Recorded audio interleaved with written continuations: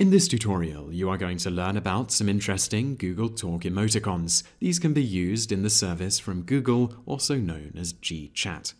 First, you are going to need to make sure that you are logged into your Gmail account. You will see a list of available and offline contacts in the bottom left of the window. Hover your mouse over the one that you want to chat with, and in the frame that appears, click on the Chat with this contact icon.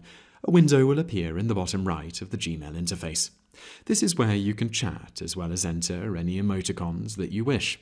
As an example, we will quickly enter the standard smiley face by typing : then close parenthesis.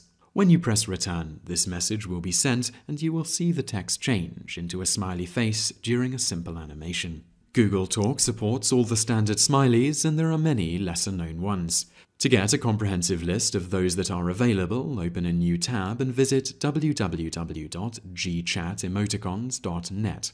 Scroll down the page and you will see a list of those available. Let's choose one at random, here the pig icon.